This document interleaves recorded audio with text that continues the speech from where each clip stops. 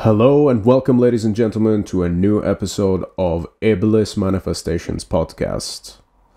Today, I have a very special guest for you all, who I've been looking forward to having on the podcast for quite some time. The guest which I am going to bring to the podcast for you today is none other than Alvaro Lillo. He is known as the permanent live bass player of Watain, who I'm sure probably most of the listeners of this podcast are familiar with.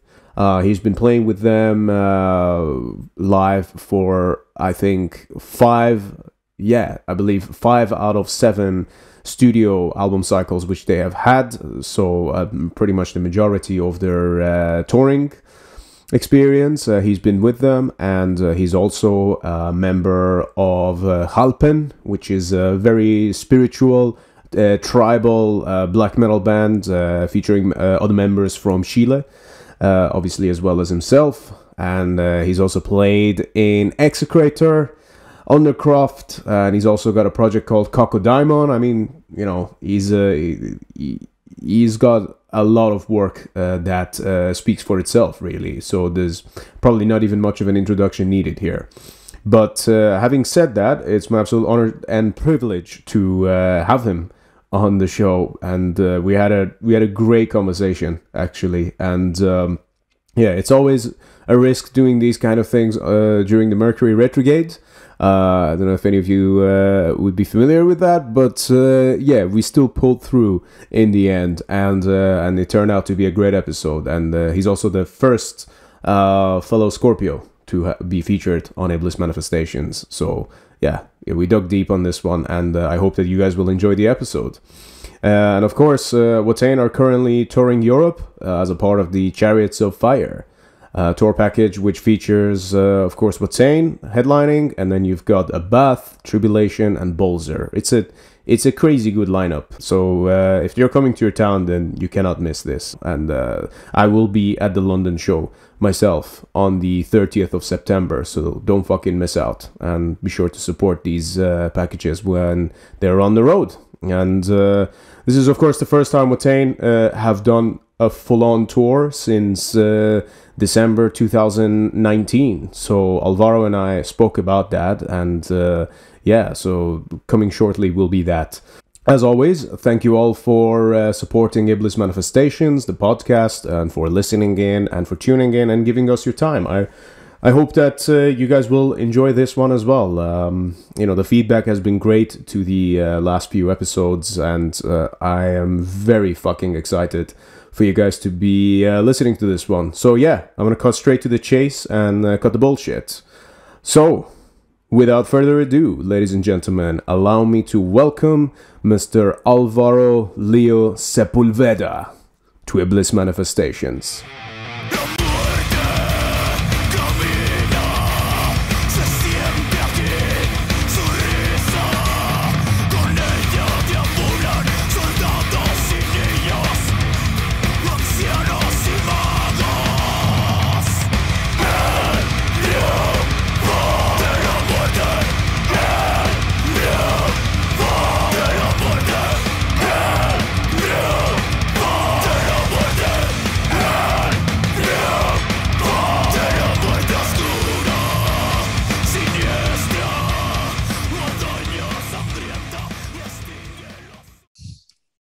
Mr. Alvaro Lillo, the Chilean war beast. Fucking welcome to Iblis Manifestations, man. Finally. Thank you very much. Thank you very much. I'm very glad to see you again, my brother.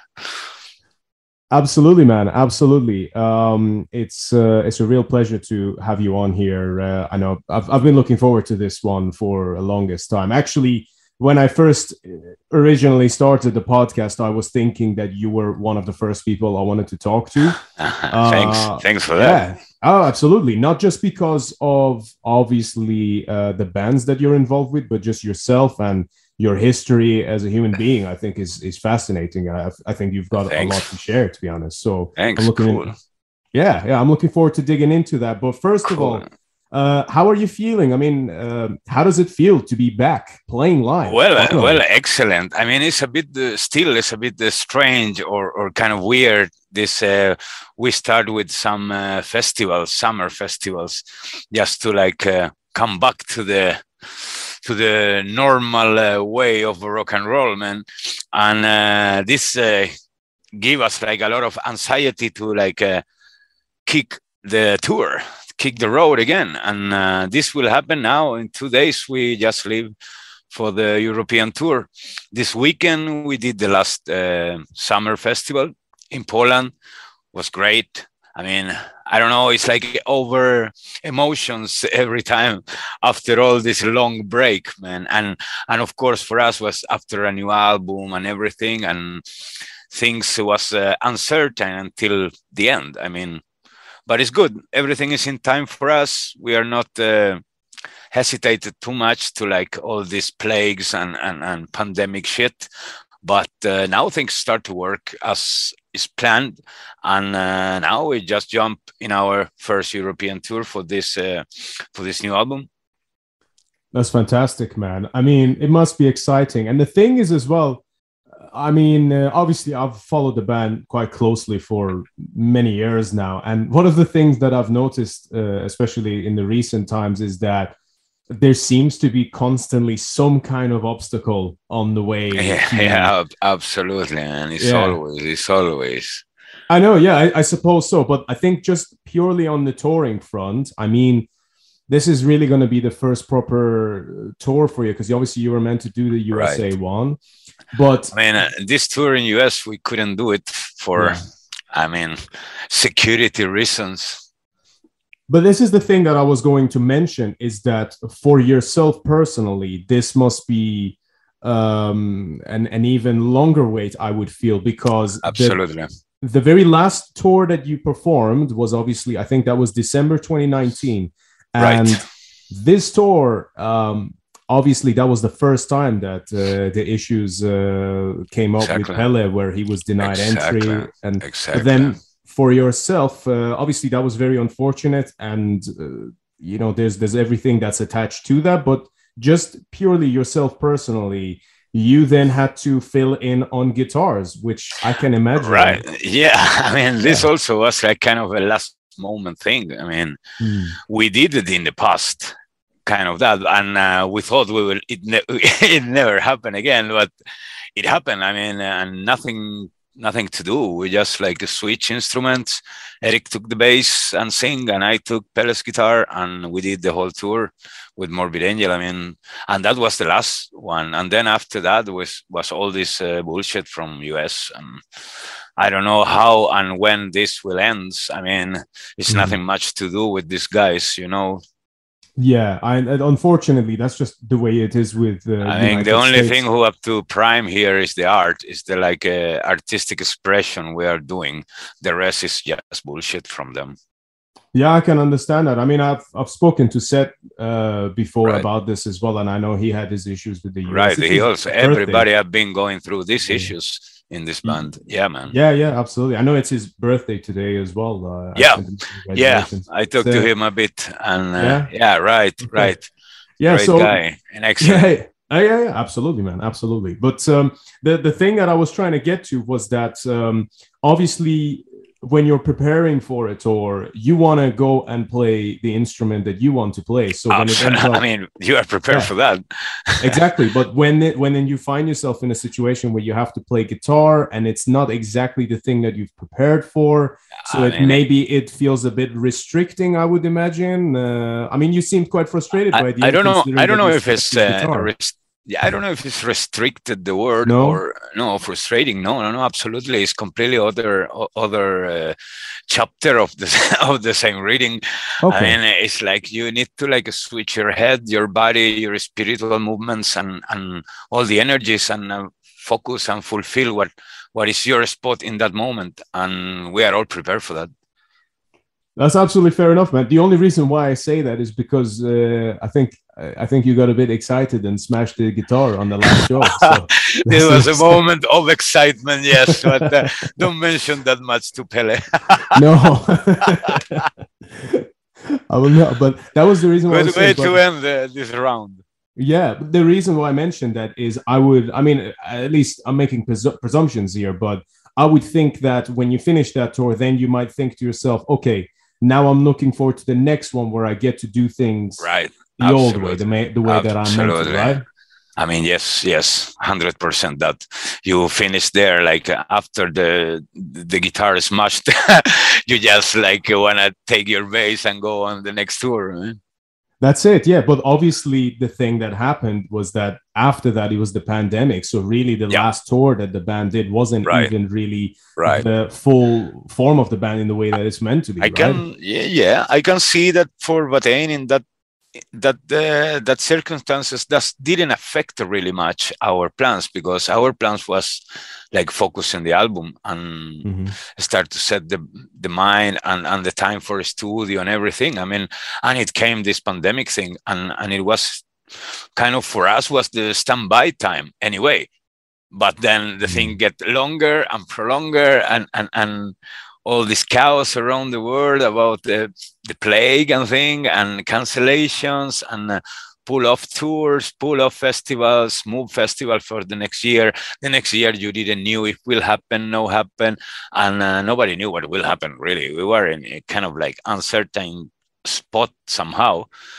But time runs and things start to come up again as kind of normal, and people probably is more enthusiastic and more like wishing for concerts and more like more hard music around the stage, and it looked like that. I mean, since pandemic shut down or calmed down a bit, all the concerts have been kind of good festivals, good success for many bands also who were like preparing material, and all this coming back have been helping people. Is a bit more, as I see, I don't know, I'm seeing from outside, but I noticed that people is more like is active, more willing to go to shows and kind of support small, big.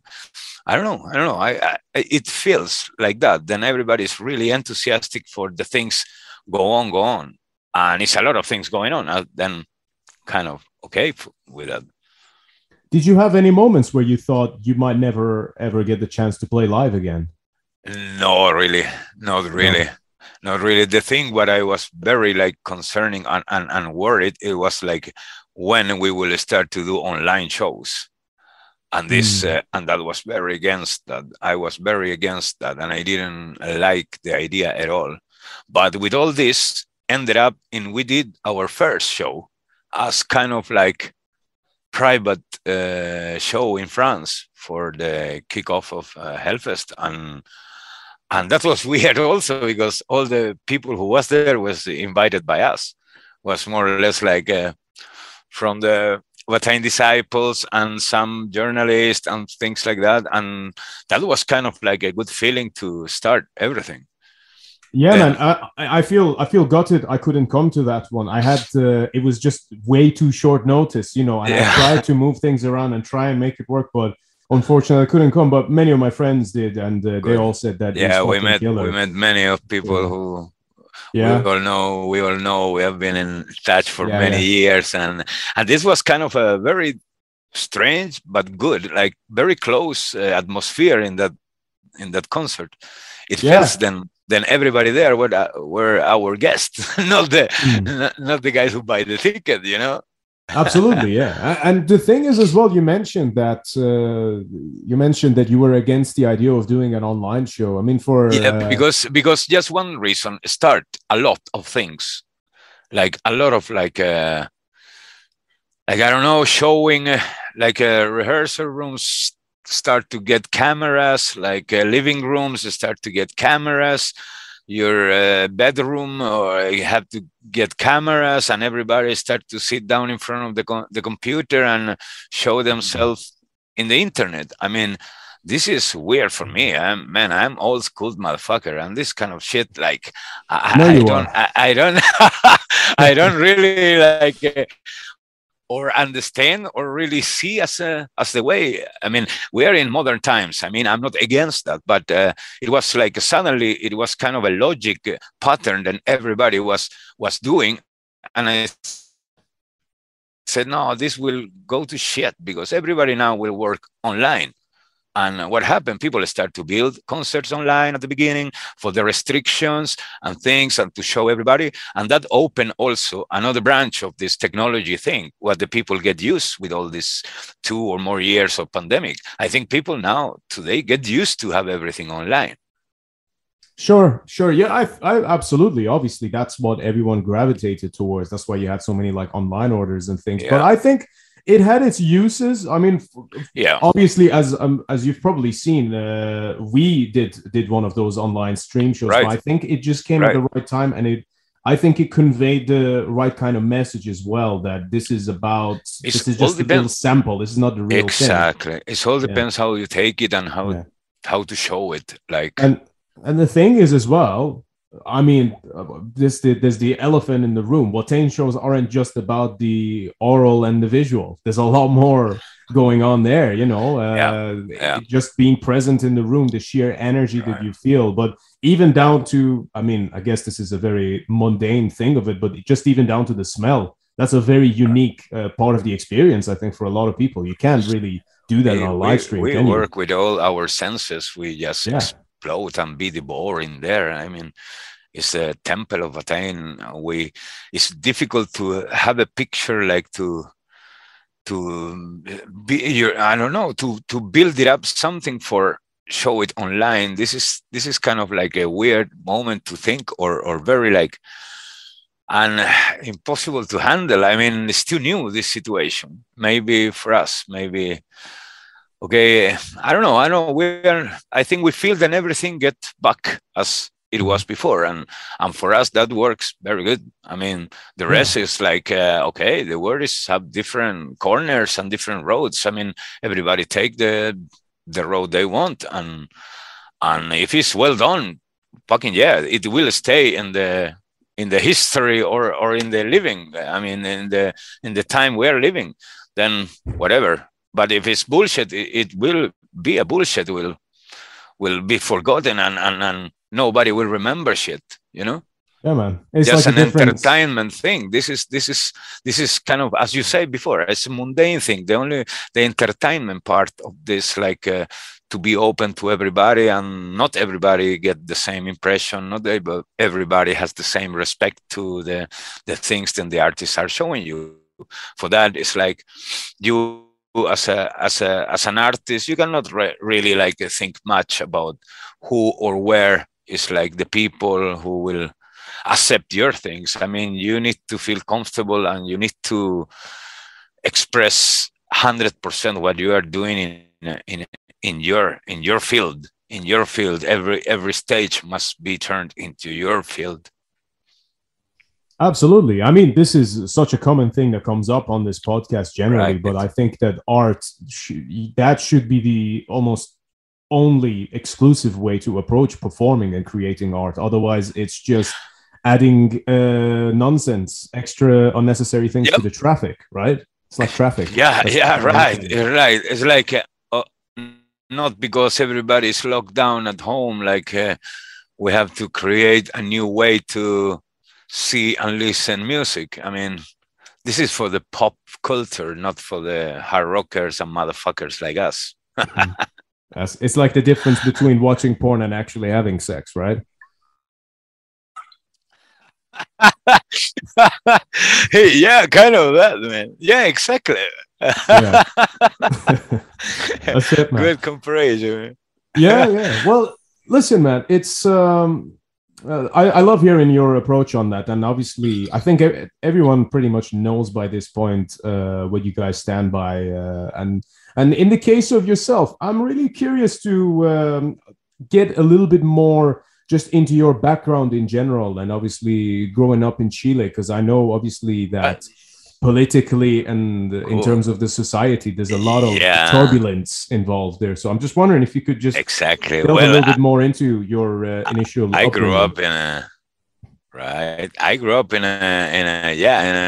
kind of like a non-peaceful environment. It was like a full-on like a military dictatorship. I mean, it was like everybody has his own political opinion. I'm not really very political person, but I have my opinions, and if it sounds political, well, man, ears to hear. My point of view of this situation, what happened in Chile, is it was a completely bullshit. I mean, it was a big manipulation from the Uncle Sam, man, and the betrayers. I mean, all these military parasites who sell the country to US, bombing and killing your own people. This is like absurd, and this is like completely. And they use these political flags as a reason to just do what the fuck they want to get to rob the country, and they did it. And through years and years, I mean, you couldn't like go to street because you get kidnapped by the secret police, and it's like it was a very bad copy of the Nazis' time. Yeah, but a bad copy, like in a Chilean way, like bad, horrible, bad, like total disgusting, man. No really political or extreme factors who change this country in that matter, like the corruption, like I don't know, like the people stabbing the back of people just because to like I don't know, man. It was horrible. I mean, I personally, through my family, I saw like persecution, political persecution, and things like that. And personally, as I never included in any political like group or things, I saw it since I was kid. The persecution also to our kin. I mean, our metalheads. They who were like from the beginning apolitical, because the bullshit was happening there is like was something to like really dislike political. Dislike politicians and all this bullshit, because it was a full manipulation. And we were, as a metalhead, we were all like kind of, the movement was like completely a bit of out of political, even if we were against what was happening in the society. We were the kind of a dangerous in front of them, for that police was on you all the time, wherever you go, with no reason. They didn't know what you were. If you were a political activist, or if you were a terrorist, or you were a fucking hippie with a fucking black t-shirts and long hair, you know, they didn't understood anything. And we passed many shit, even tortures like this for nothing, like because they believe you were like a bunch of political guys who are like try to, and no way. I mean, well, with the time, some groups start to go with political bands and start to like build concerts under political like support and shit like that, like parties. But I never went in that friendship with these guys, because I saw it completely non-consequent. When you see the bullshit what is around, you cannot like go and give the hand to a guy because he will build a concert for you. I mean, this is like, it's the same. You are selling yourself. I mean, this is completely fucked up. And all the scene in Chile, the metal scene, when it was growing, was a bit divided by the like high class motherfuckers and the rest. And the rest was the like violent aggressors, but the rest was the one who went everywhere. Like the people who supported at the beginning, the first bands with demos, everybody has a meeting point on Saturdays outside one metal like a music store, something like that.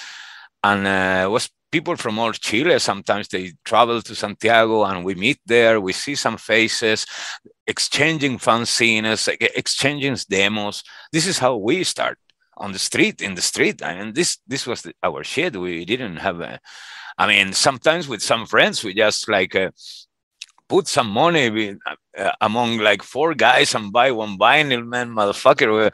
3 days one, 3 days the other, like or we meet in different places. Just everybody brought music and we just like start to like copy cassettes and shit like that, just in the street. Like I try to be hidden, because police, if see more than 2 guys who look like us, they were on full on. They bring the cars and film motherfuckers.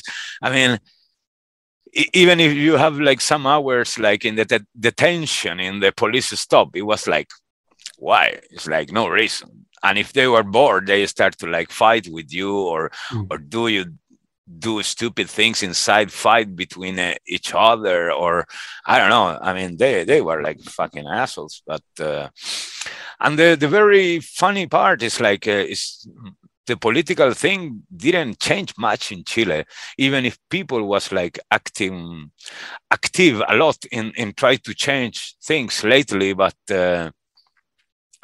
I think the fear of like of the television manipulation, all this misinformation, people still show them they're not well educated and in politics, and they show their ignorance in all these like things than the power people does, and then they just sell the propaganda and they don't do that. I mean, it's a dirty game. Then they're motherfuckers, man. This is a dirty game. Then you have to stay away.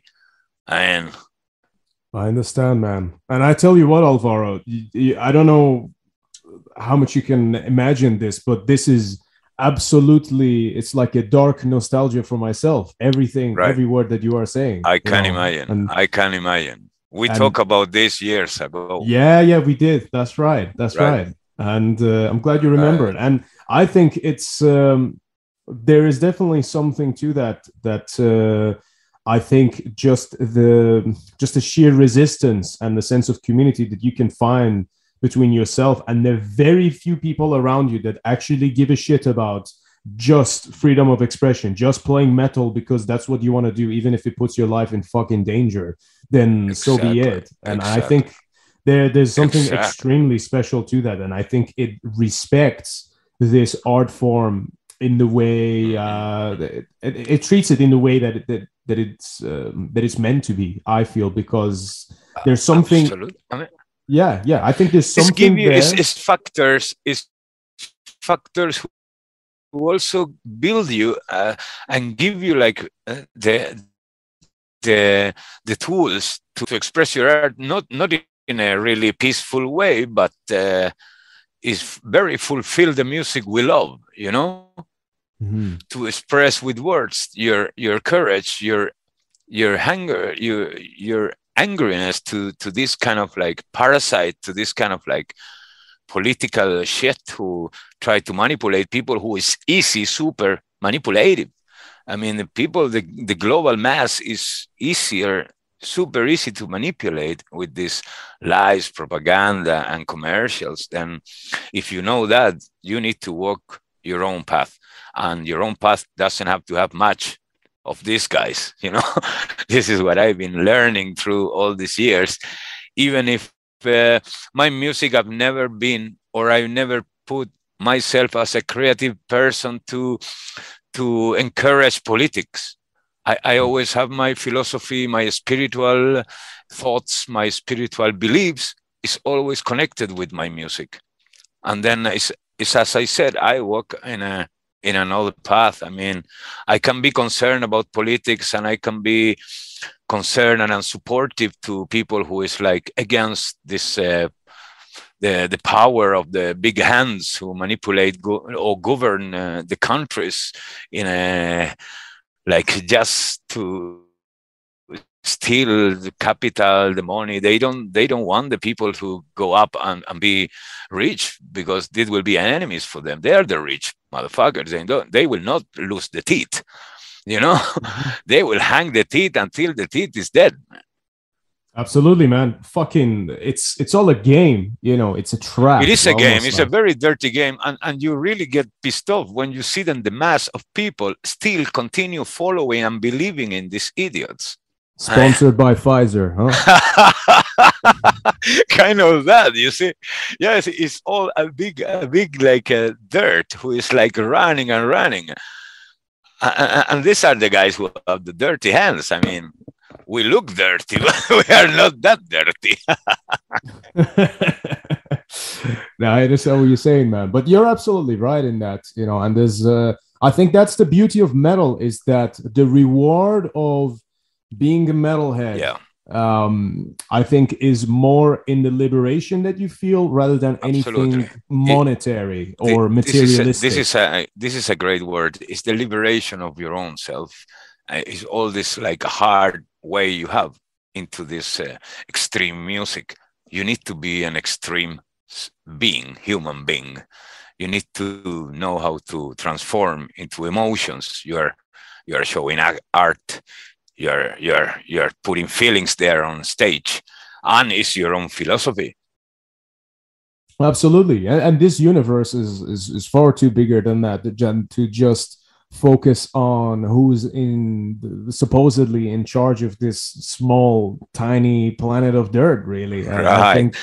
Right. And for example, I remember when I was young, I was like leading more by aggression than thoughts and the compact, a solid building of things. It was more like it's like violent things than you want to project in your music. I mean, this was kind of the base of all this South American old wave of hard rock. It's like death metal, thrash, all the ways. It's like people still has this on the blood and still try to carry this kind of savagery, this kind of like a wild, free spirit, man. And this is what I still like really, really love from South America. Yeah, and you can see that like whenever you guys go and play there, the response, I mean, every Chile show seems to have just been completely crazy. They're a bunch of maniacs, man. I mean, actually, we are not a really big country in population, but if you see the metalheads, fuck, they're wild, man. I can see that, man. I mean, I was actually going to ask you about this as well, funnily enough, is when you guys go over there, obviously Watain's a big name as it is, but then you yourself, it seems to me that a lot of people there, like anywhere in South America, but obviously Chile included, they're obviously aware of your background, I feel. And it seems that like when you see like a lot of I believe a lot of like videos and things like that, when you're watching them, there seems to be that thing. I mean, I think there's like a video of you, I think from, I'm going to say Chile, maybe in 2006 or 7. I think it was when you first joined the band. And with Watain. That's right. Yeah. Yeah, we did 2000. I joined Watain. The first tour was in 2007 for me. 2007. I'm wondering maybe if it's the same year then, but I think there's some, I remember seeing some footage of you just taking over the mic just to speak in the local language. It was my first going to Chile, and the first going to Chile for Watain also. This was our first show. We were supporting Seidus and Obituary. That's right. Yes, that's the one. Obviously, I wasn't there, but I've looked into it. You know. Yeah, we were around. Very cool. For us, was like great first approach to South America, and for me, it was also like surprising because I've been a lot. It was for me a long time out of my country. I had no much communication in the first years. I was with Undercroft here. Then we have a break with Undercroft, and then I start full on with Watain. And my first going back to Chile was nearly like after 8 years or something like that. And and I was like all over the place. I mean, I was like full on. This was like a kind of like emotive thing or emotional thing. Then I cannot get out of my head. This I will remember forever, man. It was a short show, but I think it was the first first show into Watain to like all the people who also like I knew many or they knew me about my past bands. I started like can I say like by professionally serious in 1991, I think. With Execrator, right? With Execrator, right. This was my first like kind of like a serious band we built, and from scratch. We all came from different backgrounds. I mean, 3 of the members came from a band called Hellfire, also from the late 80s. And then we we built up Execrator. We did a demo with our pocket money, like the mother of the singer was like kind of putting like nearly the whole recording. We record the whole demo in one day in the studio, like this, like the sound guy give us a good price. We just go there, and then we take the master, send to do tapes here, go to the printing and cut the papers, like everything low cost. But then on Saturday we went to this metal store. Then every metalhead should met, and there was the way to sell your demo tapes or exchange with other bands. And then was the same. Then you get invited to another concert, or there spontaneously we just talk with all the guys and organize a concert for the next weekend. And we just spread by voice there, like, okay, next weekend concert there, and all the motherfuckers and more arrived. Mm-hmm. That's amazing. This was this was the way that then we were like kind of the people really the first and second wave of metalheads there. I think they want to like build the thing because we have a lot of information from Brazil, and Brazil also has a very solid metalhead, like first and second camade of metalheads. They were like solid, and there's much more people, and we get more information. Was like also from Argentina was a lot of like this Vertigo. I remember all the Metallica albums or like Iron Maiden albums, everything translated in Spanish. I mean, that was weird. Now the collectionists are crazy looking for these kind of things.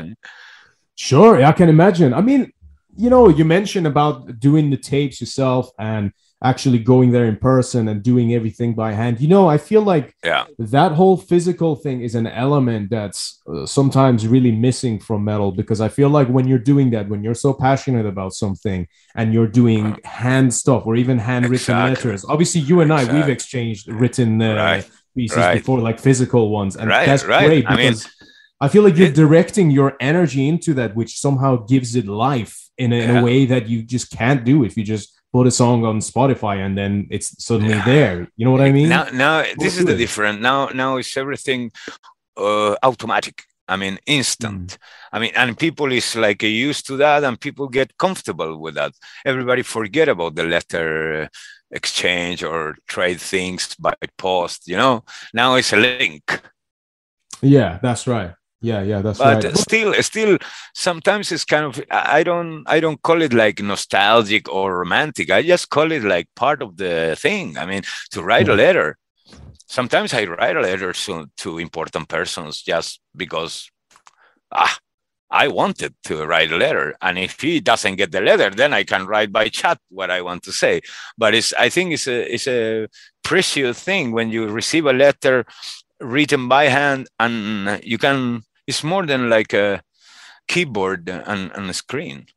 I think it's because there's, I mean, first of all, 100%, I couldn't agree with you more on that. But I think there's something, I like to think there's almost something scientific to it as well, besides just the sentimental value, which I would like to know more about. But I feel like just the fact that you have something in front of you, and you know that with our eyes are powerful tools. So the fact that you are looking at something and you're looking at it and directing your intentions at it whilst writing something, it's like when you send a letter, it's not just what's written there, but it's that entire energy and intent that gets attached to that piece of paper. And we as we work in our spiritual ways, it's also like a magic to see your writings. It's kind of like it's kind of a other message also behind all the words you are written there. It's like, as you said, it's a lot of energy, personal energy,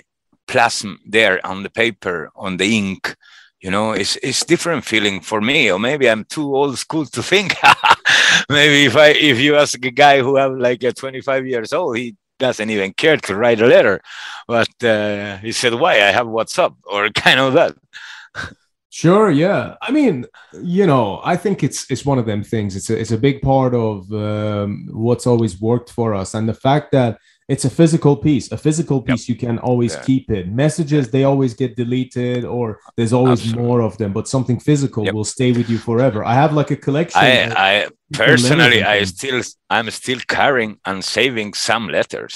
Yeah, from different persons. Then I've been having contact. Some have been like wonderful, like written and get with, as you say, with a lot of emotions and energy in there. And I just carry around with years. Maybe I don't read it again, but I know then it is there. Absolutely, yeah. It's a powerful thing.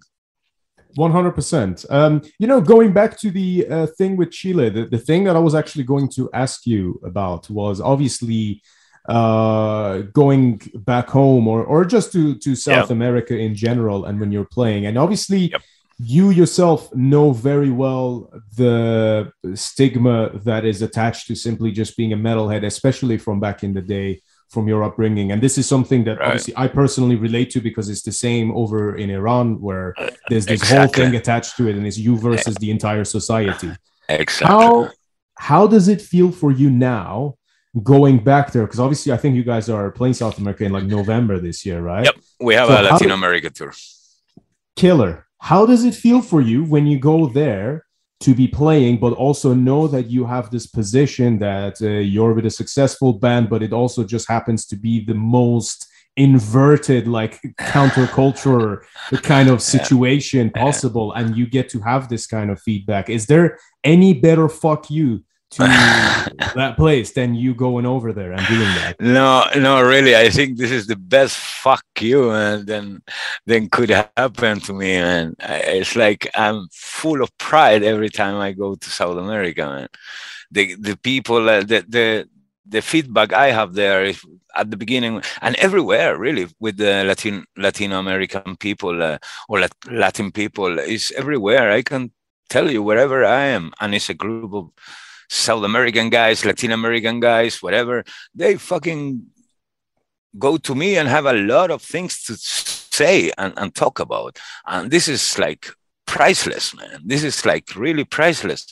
And as you say, like every time I go to Chile, I go with an extra like a heart or saying like that.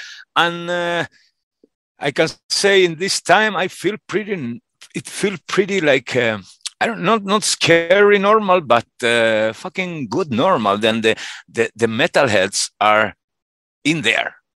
Mm-hmm. It is like I cannot say there. I don't want to say it's part. A metalhead now is part of the society, but it's more or less kind of that. We are part of the society now. It's a lot of metalheads who does normal jobs than before was completely forbidden to wear like a tattoo, a black t-shirt or long hair. Today seems to be like okay in South America, where the countries are still very fucking Catholic, and there's still a lot of stigmas about religion and shit. Chile is one of the like really apostasy countries in Latin America, man. I like these satanic motherfuckers. Yes, well, this is what I mean when I say it's relatable, because that's exactly the case of Iran as well, where you've got, they'll arrest a band just for fucking playing the music. Absolutely. I have many examples from Iran. I have friends from Iran and Iraq also.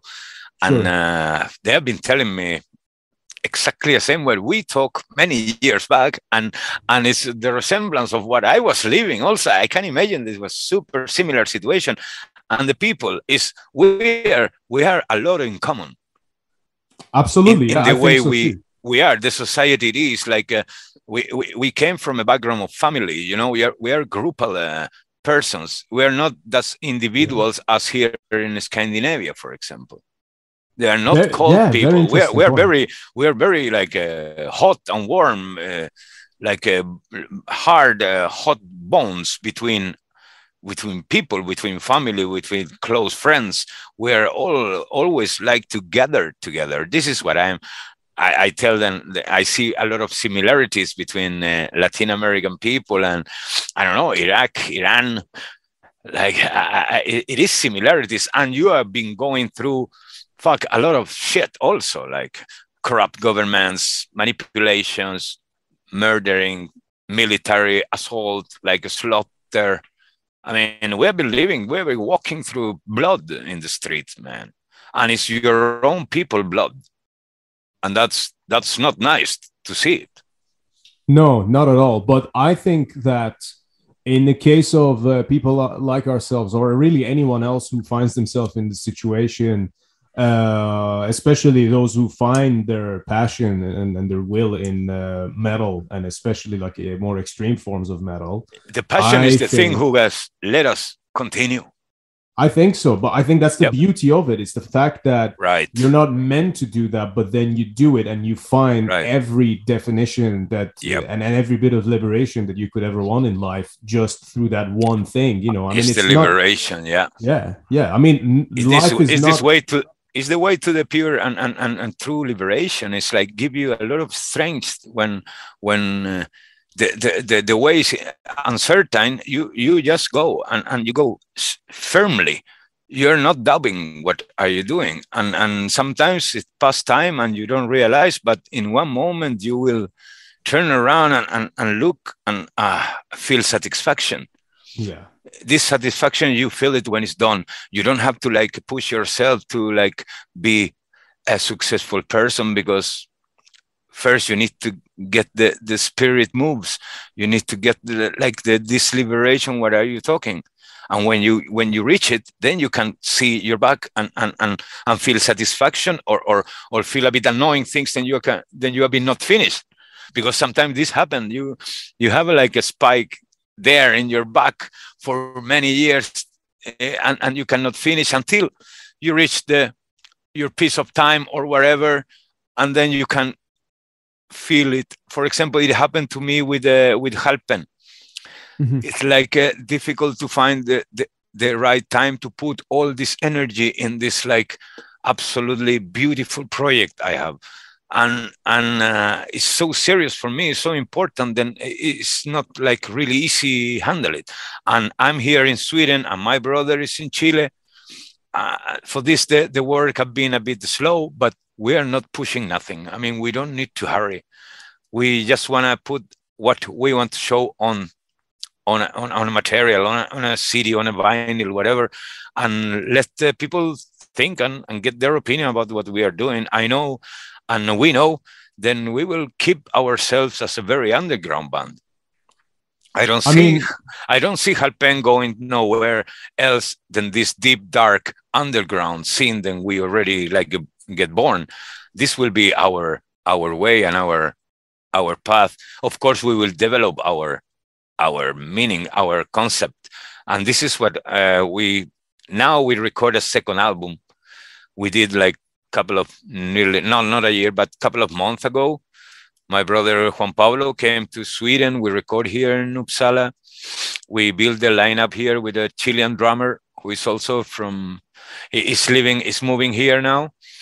And we finally could record in a proper way in a good studio, everybody there, because before everything was like me here, Juan Pablo in Chile, and we connect online, kind of that. Links there, links here, links there. Then somebody mix, somebody must.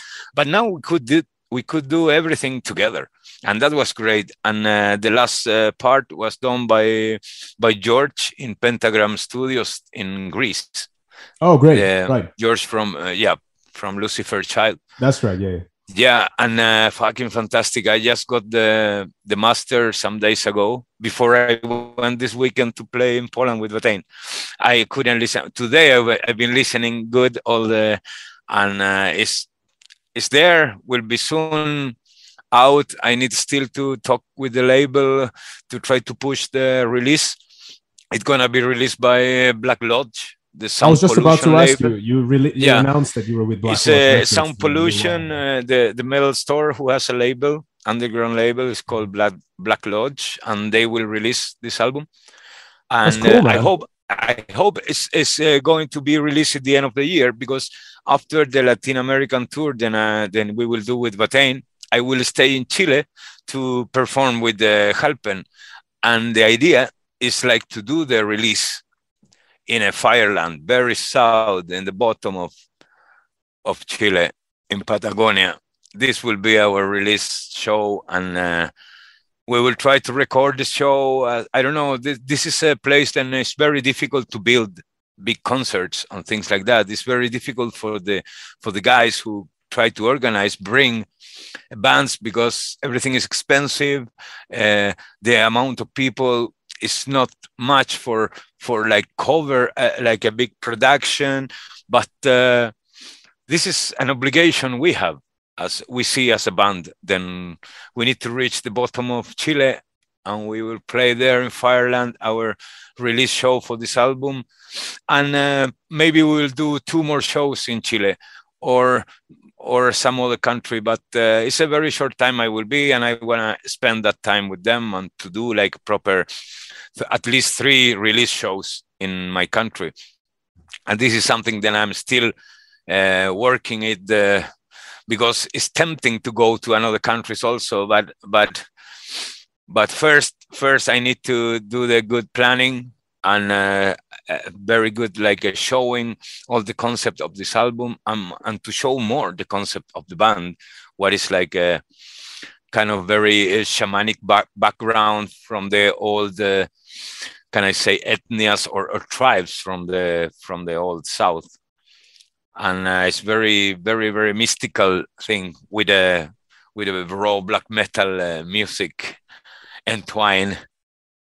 I mean, that sounds cool as fuck, man. I was actually going to ask you about Xalpen anyway. Am I saying that correctly? Yeah. Xalpen, yeah. I meant to, because obviously I got your first album. Well, you released some demos and stuff before that, but I got your first album, and it's very interesting. And obviously, you mentioned about Juan Paulo as well, and I've been in touch with him for about 7-8 years now, since he used to be in Swarm of Hatred, I think. Right. Yeah, that's right. And it was really cool. Obviously, I saw when you guys initially announced this collaboration, if you will, and it's very interesting to me because it's certain elements of just traditional. That band started as a project when the first demo was like we start as a project. What we do, we have different ideas with Juan Pablo. He's very much younger than me, and first time we start with like our friendship and things like that. And when he left the Swarm of Hatred, we were talking, and he showed me some ideas that he had, and I liked it very much.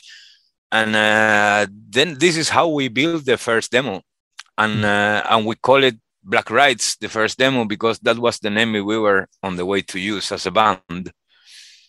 But then we start to dive a bit more in the mythology and all this like old myths and tradition from the old area, the past area of this extinguished ethnias, the extinguished tribes of the South. And we get like completely like drunk by this knowledge, man.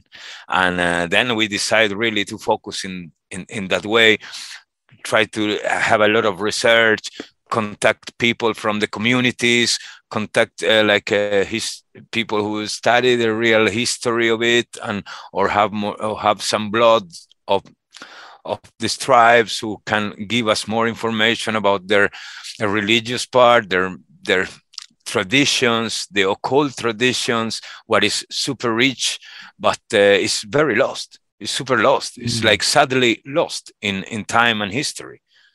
For this, I mean, also we are trying to do some kind of research. Yeah.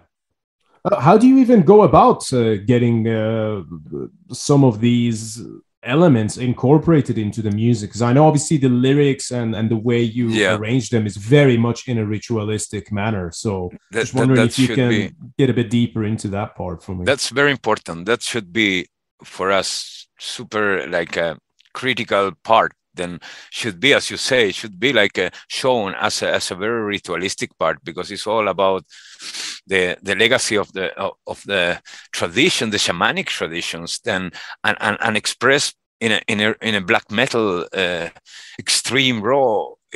Well, it's our own to manipulate our black metal. I'm very in from a death metal background, but Juan Pablo is from 100% from the black metal generation. And we understand each other super good in the moment to like talk and create and compose music.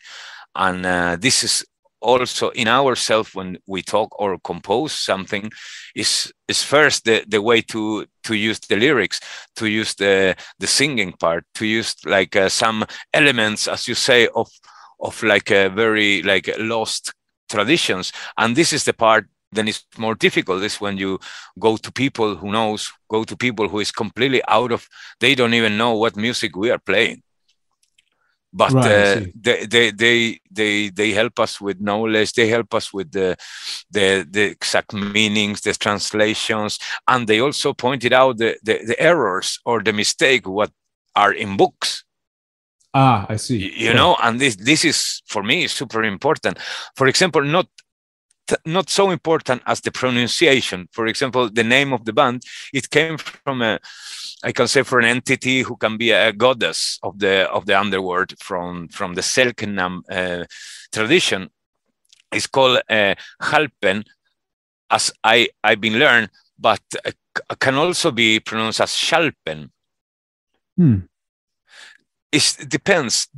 For example, it's also this like the moving of the language between Argentinians and Chileans, and these groups, ethnical groups, was in the bottom. I mean, is where now is Chile and Argentina, and sometimes you see from guys in Argentina from the communities they pronounce a bit different than in the Chilean side, or the more like pedagogic guys. They are following other patterns, and this is all things then is interesting to know also.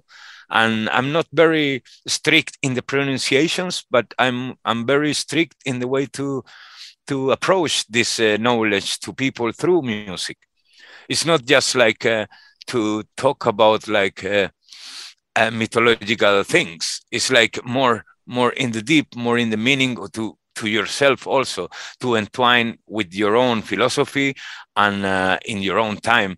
It's like a time loop. Then you have to go and you get lost in there in this Ouroboros, you know. And this is the interesting part for me, and the very exciting and the pushing one in Xalpen for us is this new approach that we are doing, very respectful with all the spirituality, but somehow we need to show it in a better way to the listener. And I think the only way is like to rise up the levels of recordings and to show now, open a bit more the band, don't let the band so unknown. I mean, now then we already are in the road. I mean, the band, this is like our second studio album, but it's really like the first good like professional production with us. And then this will be a lot of plans for us. I hope so. And now we'll be double full busy. I mean, every single time then I will have a break for Watain, I will be full on working for Xalpen. And that's awesome to hear. That's also yeah, exactly. This is something then I really like. I mean, I now time will be against me. No, that's great to hear, man. I mean, I can see how passionate you are about this project, and I will love one day to play with you guys also. Absolutely, fuck yeah! Build some show here in Europe. We can do like a short tour together. I don't know. That will be great, man. Yeah, Triunfo and Xalpen 2023 confirmed. Yeah, this is like great. I mean, that will be super good. Yeah. Because we both are kind of in the same path, and will be great to hang around with you guys.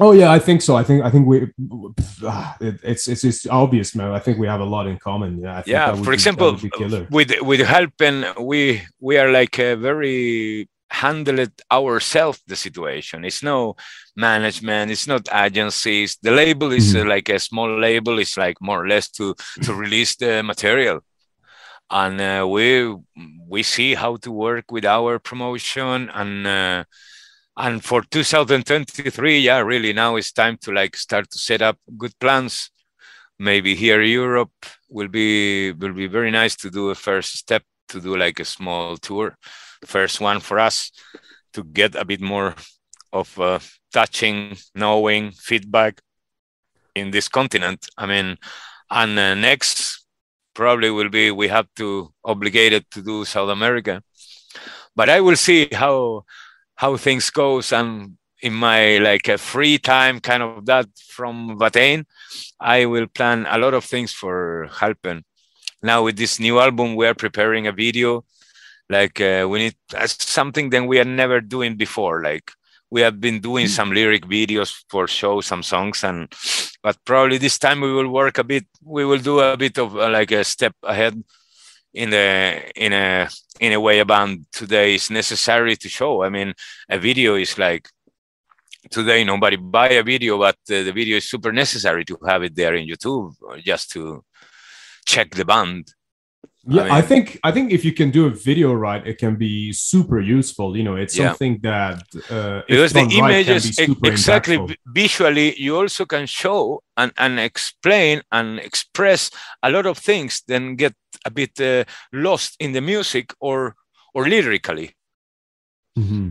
Yeah, one of the, like, speaking of that with lyrically, I think one of the things I found super interesting about your band. I mean, I watched some videos and I noticed that both of you guys were doing the vocals at the same time, almost like throughout, almost like entire sections of a song. And I feel like that actually really added onto the ritualistic element of it. And I was just wondering what, because obviously you've done all of this research through these tribes and things that you said are basically now forgotten about.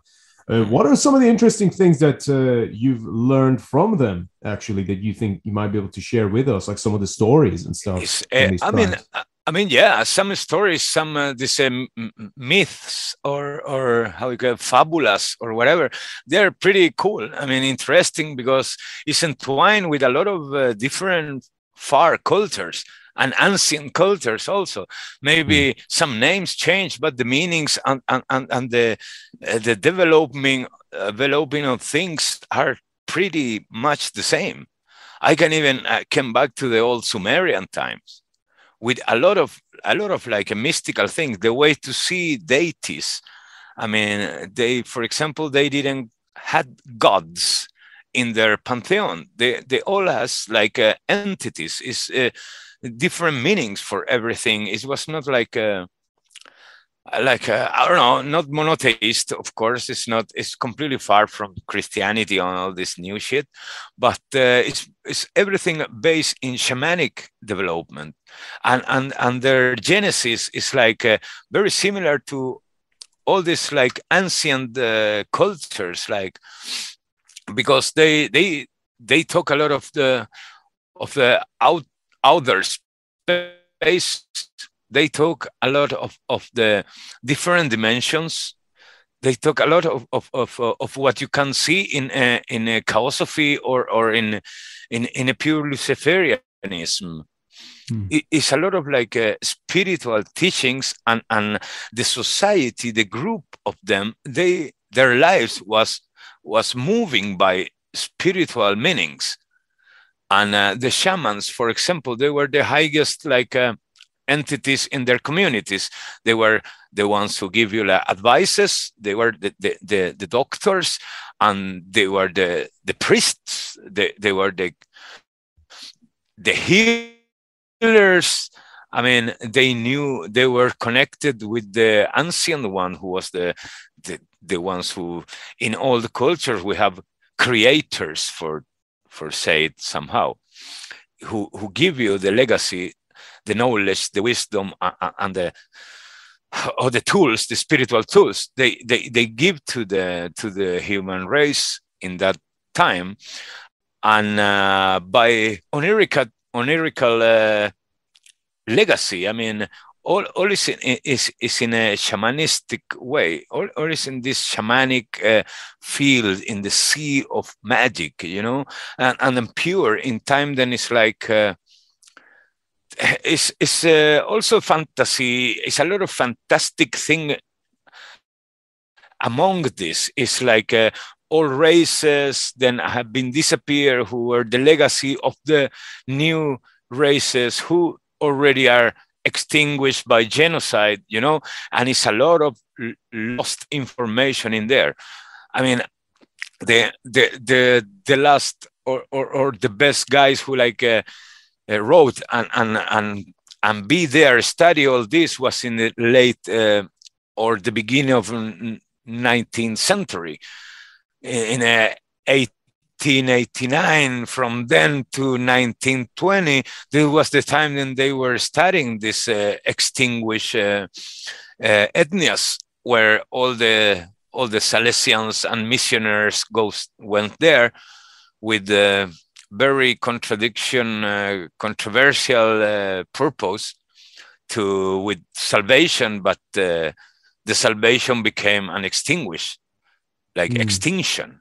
This salvation, wow, when they bring there was like extinction. Okay, today these communities and the bloodline people from this all ethnias, they say that they are not extinguished, but they have been lost more than 90% of their traditions. I see. That's so and no talk about the religious part, the mystical part is super difficult to get. It's like more you need to speculate a lot, and when you speculate, you need to be very careful because you can fall in a mistake very easy. And in this serious part, and when you are putting on the table culture, ancient culture, like it's very wrong if you commit mistakes. Then you need to like check and double check, and sometimes 3 times check all the meanings, everything. And the same reason why we decide to sing both, everything is like more or less than the lyrics are made by both, and it's like the way to go on with our two forces. Then from the beginning we build the band, and this will always be there. I mean, we have to be two entities like projecting the vocalization in there. I think that makes it very interesting when it's like that, because you're just adding more emphasis into every phrasing of the words, you know, and you're adding energy to it. Exactly. You know what we were saying earlier about writing letters, it's like the same.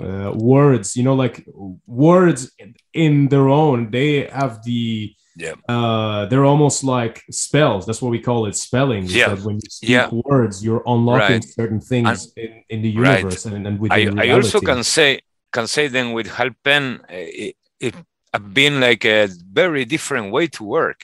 I mean, I'm not a young guy. I've been doing a lot of I wouldn't be able to tell. I've been doing a lot of recordings and things like that in different ways. And with Xalpen, I can say that the way to work is completely different. It's completely, I never did that before. I can say like, how was my always way to work in my music, in my bands, then I've been participating. It's like working the music and over this, going through lyrics. But then when the music is ready, then it's the way when you finish 100% the lyric. With Xalpen, I can say then I've been start some song because the lyric, and some songs have been like building in the middle with the lyric and the music. It's not like, okay, this is a song, we need a lyric. No, have been never like that in Xalpen, and that's strange. And I hope this is still we can keep that way. Until now, it's fantastic to have this kind of freedom and liberation of do this kind of things, to not fall in patterns. That's the important part that I don't want to miss and want to lost in here. I can, you know, like you mentioned the case of writing music first and then doing lyrics afterwards. I can definitely see that with some of your previous work, like for example with Undercroft on Runes of Gomorrah. You got that one song dead human flesh. It's just dead human flesh, dead human flesh. Over And the it's riff, like you know. That's just the riff, basically. Yeah, exactly. And this lyric was like a push to be sing like that by the drummer. You can imagine why. Sure, yeah, I could see that. Yeah. No, but that's really cool, man. I love what you're doing with this band, and I'm excited to For hear example, more. with Undercroft or even with Execrator, we like build the songs like that. I mean, more. I can explain more with Undercroft because we were living too long time together. I mean, we built the songs, and when the songs was done, I did always the lyric, but with the guys, we always like check the singing part, you know. And as I said, like the drummer had always something to say, like because the marks, sing this, it's good to like. Not, it's not. I never like them being like with the lyric. Okay, here I sing. That's it. I like when the rest of the musicians in the band get like involved in every spot. Doesn't matter if it's not the head composer. Doesn't matter because sometimes in a band, not everybody compose. And I wonder. I don't know if I'm looking into. And this is not that relevant for me, really, because I don't know. I've been working in different ways. For that, it's like I'm very like open in that thing. I don't see a pattern of how to compose, and it's better when you like somehow show up something that was completely different way, and you are like, oh shit, it was good, it was bad. No, I appreciate that, man. And as I was saying, I think you're doing something really interesting with Xalpen as well, and I'm excited to hearing your next album. Cool. I think one of the things that I was going to actually ask you about, because obviously we went on to the subject of all of these tribes, all of these ancient religions, some of which that you mentioned actually, for me at least, kind of resembled a little bit of some of the ancient Brazilian cults as well, like Quimbanda with like Eshu and Pombagira and all of those kind of deities. This also have similarities. Have some similarities. Even Quimbanda is pretty new if you compare with the traditions and tribes I'm talking about. Quimbanda is super new. This Selknam and Yamanas, the southern cone is like you have registered 10,000 years back. Wow. Okay, I see. That's really interesting, man. It's some caves and some caves and all pictorial things. Then it has like counted as 11,000 years back. That's fucking crazy because I mean that's fucking hell. I mean I'm just going by the history of Britain, for example, and that is like. That's about as like I think that must have been like the first people who actually came to this island, you know. So for South America, all those years ago, that's insane. They have this theory of some kind of genesis. Then even the geographic part, the maps. I mean, they didn't road map, but they described 5,000 years ago was different. And this is the very contradiction of the people, the researchers, the studies. You know, it's like kind of it is a fiction or it's true. You know. Yeah, for sure.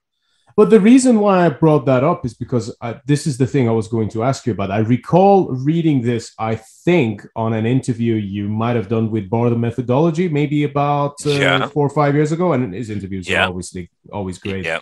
But I remember you mentioning something that during your upbringing in Chile, you met a shaman who you used to spend some time with. And I don't know if I'm butchering this. I only read this the one time, but it really stuck with me. And I remember you mentioning something about how there was like a window in his house where there was like no light shining through or something. Do you remember that correctly? This is a special place in the south of Chile. It's a big island. It's called the Island of the Wizards. And there also is a lot of links through this very south cone people. You know, when it start all these like missionaries and coloners arrive there, they start to go up to this island who were people there. They said that they were older than the southern. They said that there was more or less was a big culture in there, and we are talking easy like 12,000 years back. And these people was called like they have many names, but some people said why the Chile name came. They were like called kind of like that, the tribes, and they have many myths. This island is well known for being the wizard island, and of course, when you were young, I was very interested in there.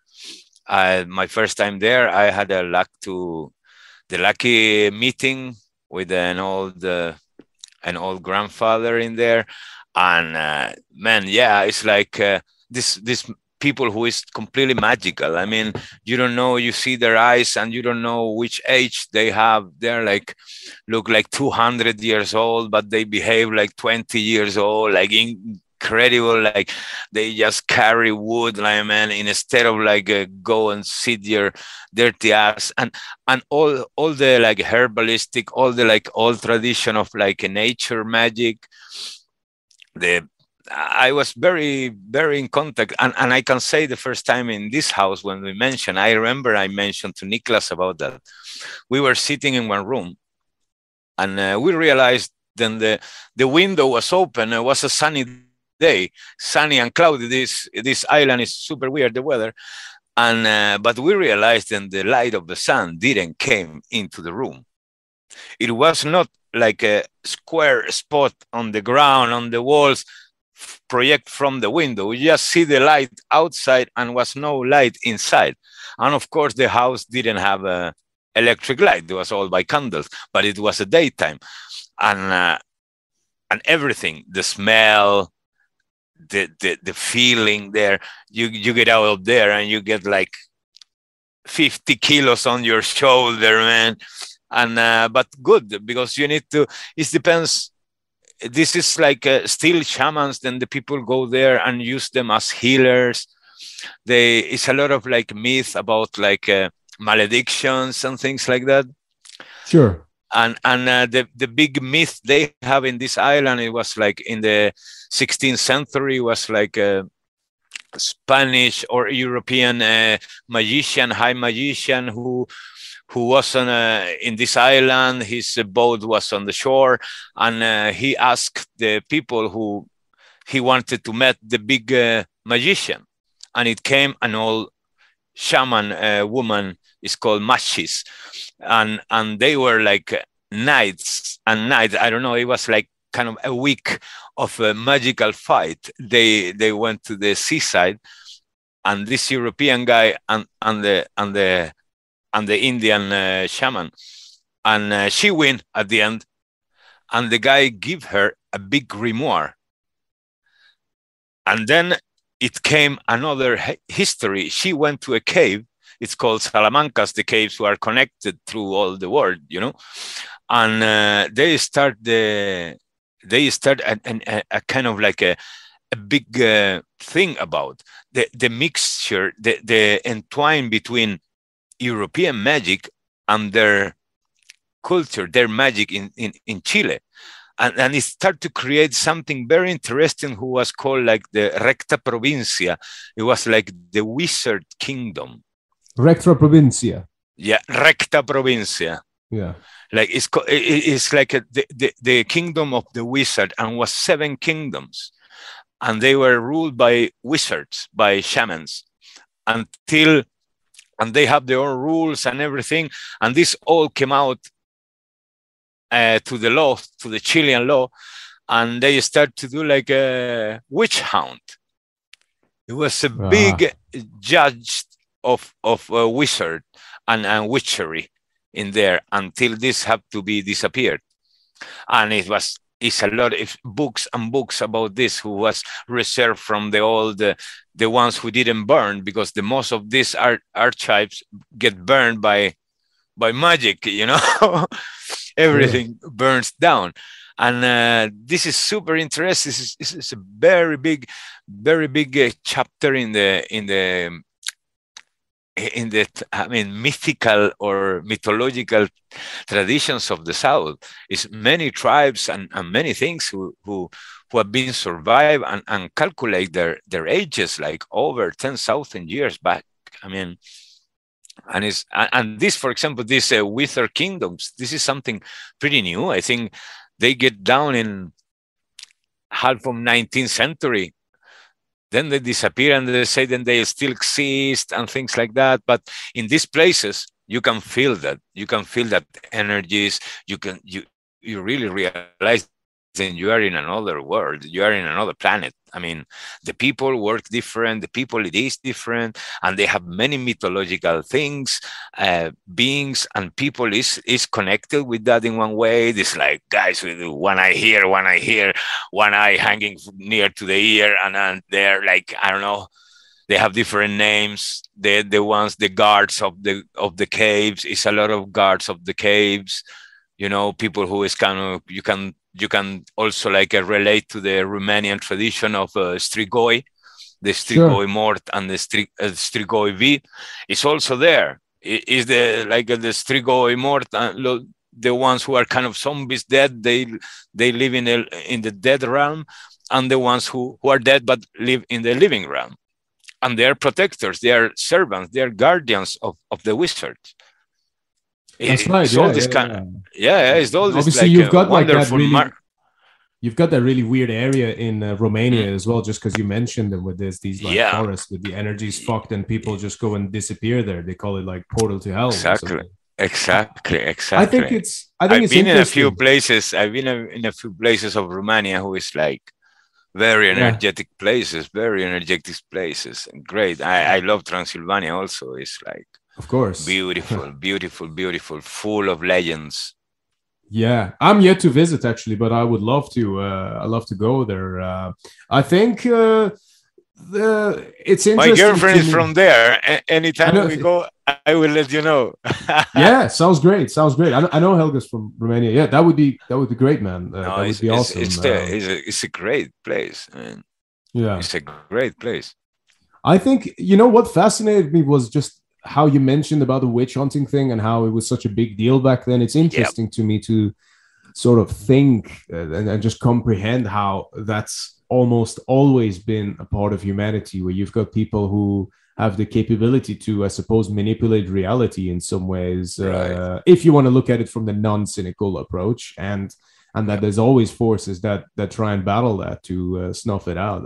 I think that's almost happening today. I almost to a degree feel like even with metalheads, when we really unleash the potential of this music, that's kind of where we really go. But the thing I wanted to ask you, just from like a personal opinion thing, how much do you think there's influence or involvement from psychedelics when it comes to all of these kind of this I see it very personal. This I see it in a very personal approach. I mean, it depends how you are confronting or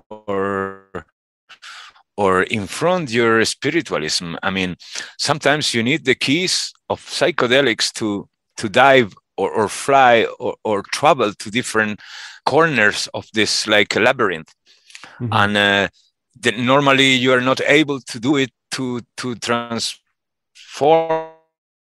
or transgress without any like opening.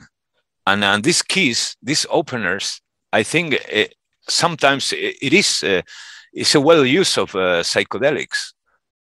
Sometimes. How much do you think that they had a role in these tribes that you spoke of, for example, the Wizard Island that you mentioned? Yeah, was their way to have onirical visions.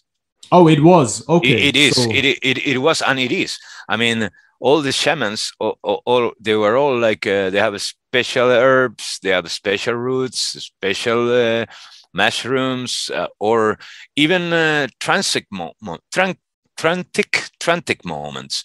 Yes, simple. It's a lot of like tales of wizard chasing whales, just with chants. Right, I see. Wow. For example. Yeah. And there is a lot of legends of the giants, a lot of legends of very mythological. Oh, the Nephilim.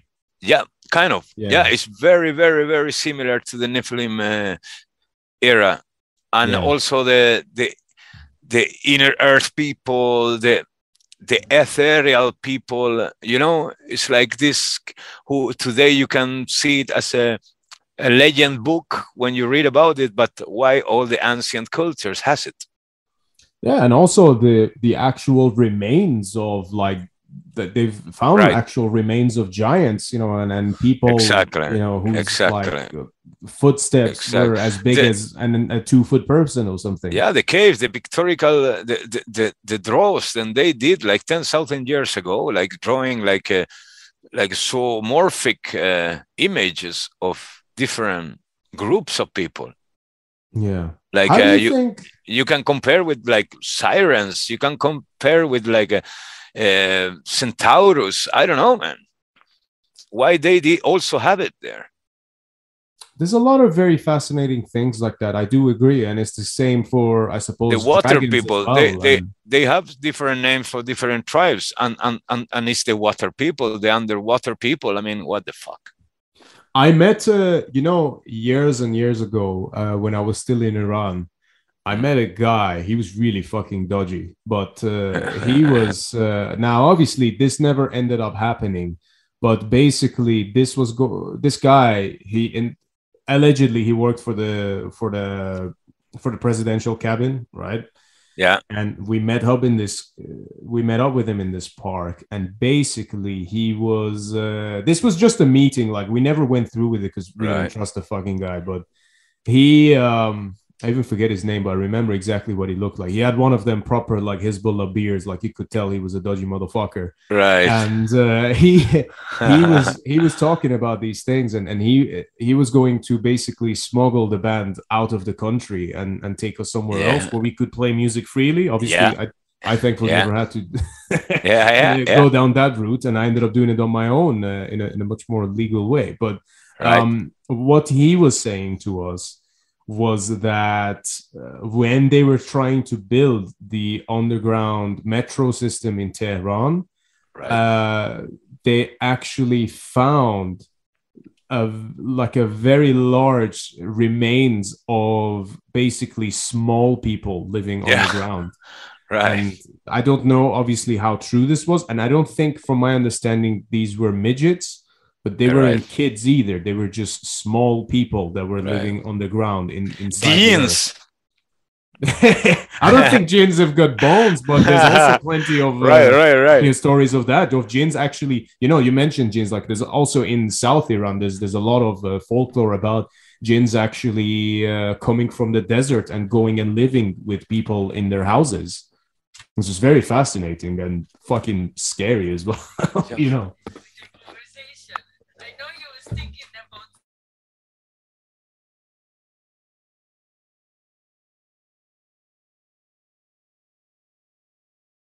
Hello.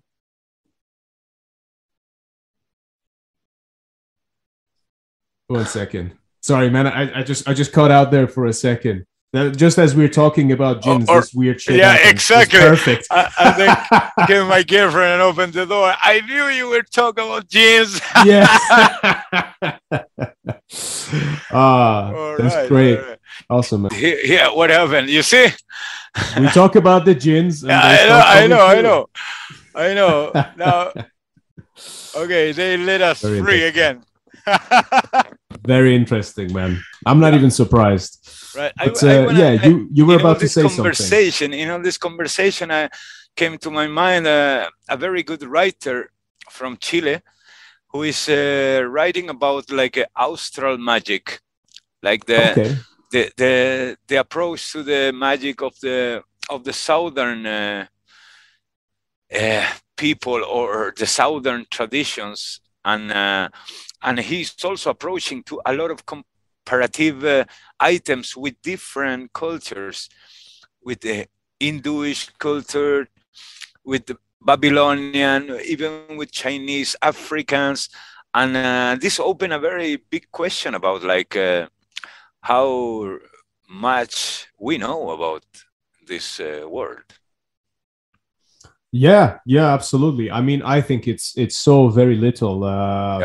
You know, I mean, for me, the peak of my own curiosities, I should say, started. I mean, actually, no, it was more gradual.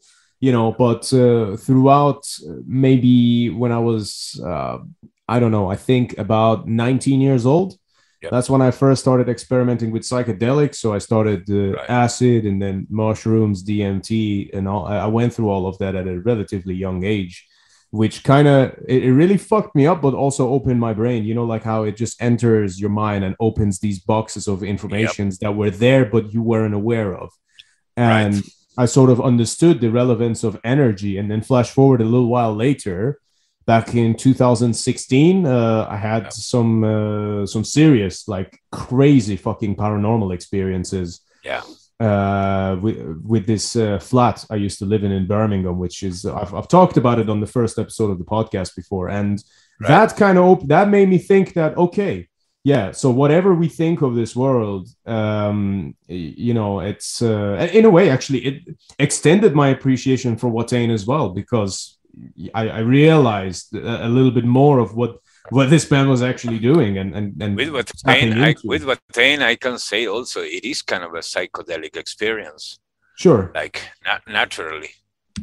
I can, For me- yeah. I mean, it's For like me- that. Just for even me, watching the show, to be honest. I've been like that. I've been like that since I entered the band, or since I first approached to them musically. It has like a very different and a special touch. I can say with the time, it's kind of like a psychedelic experience. Every time it's like every time opening different portals, different vortexes in your own researches, in your own path, in your own way. I mean, here you're not fighting against somebody. You're for the opposite. You are opening kind of like a knowledge to the others.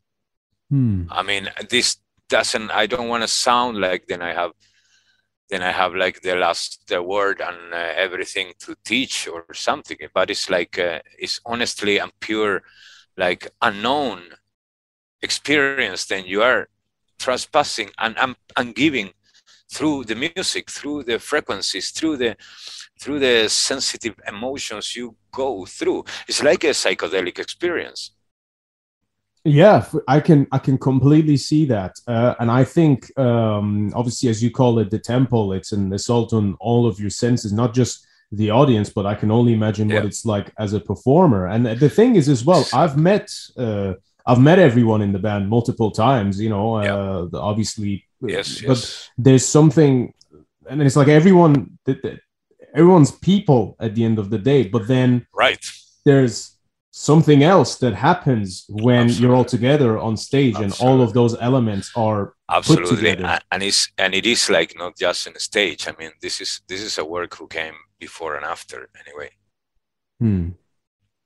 Yeah, and that's the important bond, and that's like a priceless bond that we have, and that's like unbreakable thing. Then push you to continue. Absolutely, man. Yeah. How do you? Because obviously, there's also been quite a lot of changes in the setting of the band as well, right? More so than I think anyone ever acknowledges. But from, I'm gonna say, well, obviously 2014, 15 onwards, there were quite a lot of changes, and then obviously with Set being the last one, about 4.5 years ago, I think. Yep. How have you found those kind of changes, and obviously having been through the band from all of those different years before? It is like steps who take place somehow by its own self. It's like you're moving a lot of forces. Is the devil hands in there, and all these forces are going towards the same abyss, you know. We are going to the same vortex, and then the same forces, I think, who have been like putting the things together and make us in a continuation, kind of like a new challenge, a new persons inside. Like we're now part of Watain is like two guys from Dayel, and they have been many years with us, and this also give like an extra magical thing to our own purpose. as you say, at the end of the day, everybody's like a person, but we are creating something special when we are together. Then you forget your person. It's like the whole entity. What is Watain is what you are like pushing up and developing. Mm-hmm. That's the most important thing there. Then you don't really, you leave your humanity, or say it like that, at home when you have to do something with Watain. In my case, it's like it's over myself. It's something. Then it's like I'm a minimum thing in there. I'm a piece who can make the engine works. I'm just a piece. We are all different pieces, very important pieces in their spot. And if something moves and we need a new piece, or things change, the purpose and the goal will be the same. I mean, the fulfill of our what we have to show and we are representing, it will be there 100%. I mean, this is something that we all has in ourselves. It's like the spiritual connection we are all in Watain is very important. I think that's very evident, and it seems to be there seems to be this thing that obviously when you watch the band live, you can focus on individual members, but it seems to be that the real thing is like it's something else that's between you all. Yeah. Well, that's I cannot be so objective in this, because I only see Watain one time without playing. I mean, the first time I saw Watain, it was in Partisan before I entered the band, and this was my first experience with the band, and it was like completely mind blowing, man. Was this around the time when Seth was playing bass for them before he switched to guitar? Right. Okay, right. Yeah. And that's when they still used to play the Von cover live as well, correct? In like 2005, I think, just before Swan. Yeah, I've been playing the... Yeah. I'm a Watain nerd, man. The cover.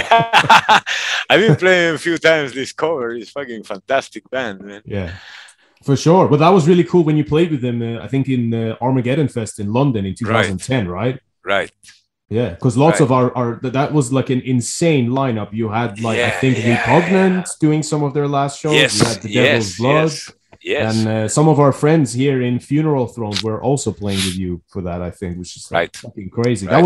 I'm pissed off as well because that was just a year before I moved to the UK. Otherwise, I would have loved to have fucking seen that, man. Okay. Would have been crazy. I wanna point it out something that you tell me before. For example, the same as your background.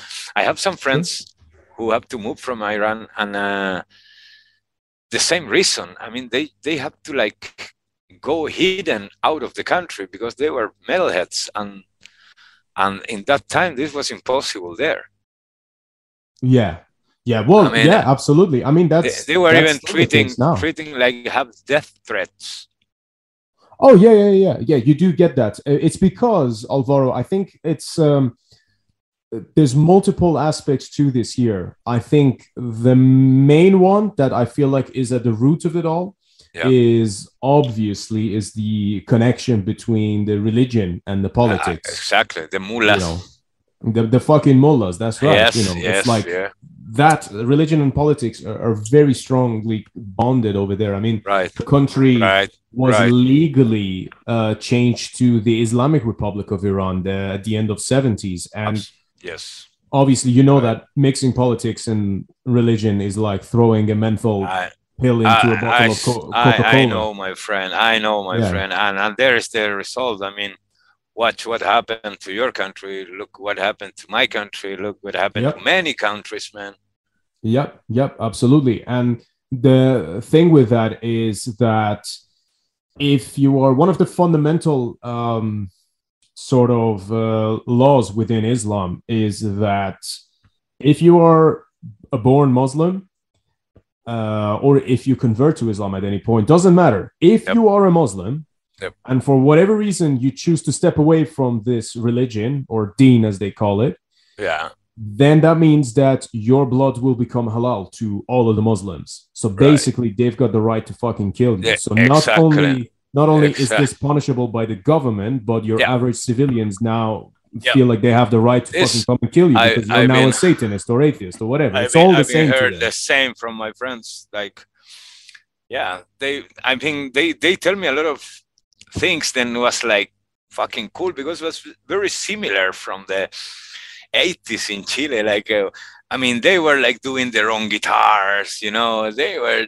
trying to doing their own amplifier from an old radio and shit like that, and hide it in some cellar to play, like try to good. And one of them was the father in his side, and he can like, okay, I will shut up, don't tell your mother, kind of this. You know what, I actually, you mentioned, for example, about the basement thing. Trivex from, I'm gonna say 2010 to 2011, just around 2010, I think we built the place. We had our own basement, which was like obviously illegal, but this was in the drummer's house. It was a basement, and we had covered all of the walls with egg cases and cement. Exactly the same as my friends did. All right. They had a band in that time. It was called Knights of Fire. Knights of Fire. That's the first I'm hearing about that. Right, and they're luthiers now. They do guitars. Very cool. Crimson Oath is called.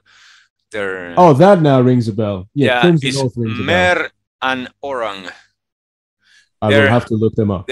Orang is in my age. Mer is younger, but they're kind of fantastic guys, and we spend days and nights talking about the same stuff we are talking now. And they listen my life or kind of my history, and I was listening their side of the thing, and we spent days, nights, like, man, it was like fantastic. They explained me a lot of things. It was very similar to what was happening in Chile with me personally. And but I see in your case it was more strict because this mullah stuff, the Islamic thing, and shit. This was more drastic. Yeah. I think I've said the story before because we actually did play some shows there as well, which were like totally fucking illegal, but we did it anyway. We're like, fuck it. Exactly. Again, similar situation, but I was lucky because I never, I had some troubles with authorities, and I've had threats whilst I've been in the UK for obvious reasons. Unfortunately, my family also were contacted sometime after I left because I don't know if you recall, but the last time I was in Iran, I might have done some cases of Watain graffiti all over Ekbatan. Yes. And that and like certain other stuff that I did with Trivex, that kind of got me into shit after I left there. But thankfully, I was able to get away with it. But the very first show that we played with Trivex in Iran, this is actually on the Metallica podcast, on the Black Album podcast they did on episode 9. We were doing this gig at the Kamal Ol Mulk High School. It's like a high school, but in Iran, from age, I think, 7 onwards, they separate boys and girls in schools. So basically, you're like cock blocked from childhood. And it's bad, man. I used to have I know. I'll digress a bit after this, but fucking like I used to have to go to the local high school when I was like 14 just to actually see girls and talk to them and maybe exchange numbers. I had to go all the way across to the other side of the area. Yeah, that was more drastic, man. Yeah, but it's fucking primitive environments, man. It shapes us to who we are today. But the thing with that first show was that we played this underground place, and we actually did a bunch of Metallica covers. But then after a while, we were like, yeah, fuck it. Everyone's already here. So we just carried on playing. And I started like fucking playing Mayhem's Funeral Fog, and drummer started going faster. And it was basically the reason why I mentioned the single sex situation is because you've got about 200 kids who are all around 14 to 16 years old, full of fucking testosterone. They've never seen anything like this live ever in their lives. They've never even heard this music. To the point that when we started playing the show, they all started snapping their fingers and clapping and shit because they didn't know how to enjoy this style of music. How to react? Yeah, man. Yeah. So, but what and how was happened the was situation, for example, with the television? The information was completely cut down. Yeah. So in that regards, is that like, oh yeah, anyone who plays this music is a Satanist. Marilyn Manson is the fucking devil. And funnily enough, I don't want to forget what I want to say about the concert, but since we are talking, there was actually a fucking website I found, I think in 2012, where they were talking about how metal is evil. And they were talking about how Metallica was stomping on a bunch of chickens during their show and like slaughtering them because they were Satanists and they were doing this for the devil.